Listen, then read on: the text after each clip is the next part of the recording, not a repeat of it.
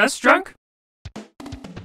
Every week I get a few comments here and there saying, boy, you must be really scraping the bottom of the barrel at this point. Nope, there's still lots of good stuff to cover, including games like Monstania. This one was made by a combination of the folks behind Harvest Moon, as well as Bits Laboratory in 1996. It never left Japan, but there is an English patch available at romhacking.net, courtesy of the kind and patient folks at Aeon Genesis. As you can see, this game looks pretty dang good, with the sprites and environments looking similar to games like Energy Breaker, and of course Super Mario RPG. And like those games, Monstania is an RPG, kinda, sorta. Well, it falls into a bit of a gray area on the RPG spectrum, as Super Derek calls it.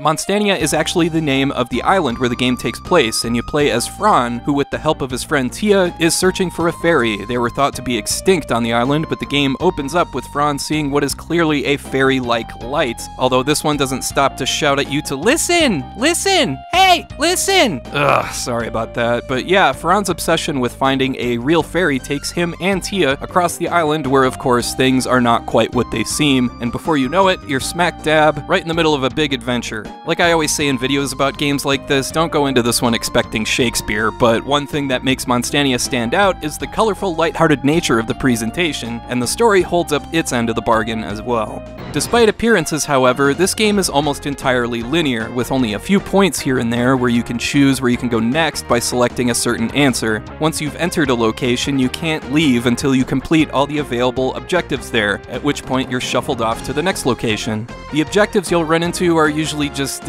kill or be killed, really. But there are some puzzles here and there that you'll have to figure out, but it's nothing too complex. I mean, at one point you're cleaning floors. The structure really boils down to just clear the screen, same as games like Soul Blazer or Illusion of Gaia, and you automatically level up just like in those games as well. Unfortunately though, in the case of Monstania, there's no item shops, and all the items are predetermined. You learn new abilities at set times. So yeah, like I said, pretty dang linear for a role-playing game. The combat, however, is a bit weird. Battles take place on a grid, as you can see, across varying terrain, with your party consisting of two characters, usually Fran and Tia, but there's other folks you run into throughout the story that can join you, albeit temporarily. You can move your party either one character at a time or together as a pair, and you take out enemies with either your default attack or by using a special ability which requires action points. What's weird here is that enemies only move when you do, and they attack right after you attack, so it can be a bit awkward to get used to. Similarly to grid-based games of this nature, you always want to get behind or to the side of enemies if you can to get the most out of your attacks, and there can be as many as 18 enemies in a location that you gotta take out before you can move on.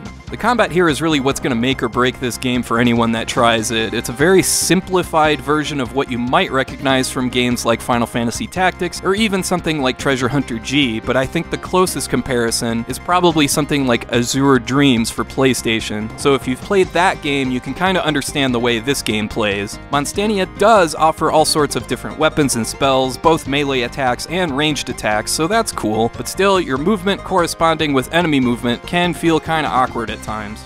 I already mentioned the presentation here, and the graphics are great throughout the entire game. One highlight is the sheer number of unique settings and environments you get to see, and it's clear this game really does have that Squaresoft level of polish when it comes to the visuals, and the music as well, especially the music. The soundtrack here might be the best part of this game, composed by Noriyuki Iwadare, the same guy who did the music for Lunar and Grandia, and nearly every single track here is something that you want to hear again. This is one of those games where I had no problem taking my time because I was enjoying the music so much.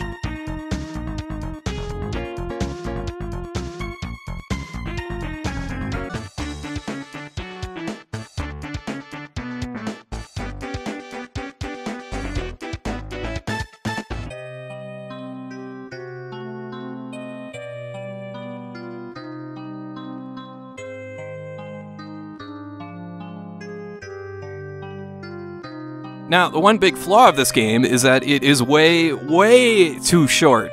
This is barely a 4-hour playthrough, which is pretty disappointing considering the amount of great stuff they managed to pack into this one. Yeah, this game is fun while it lasts, but when you finish it, it's almost impossible not to feel like that's it?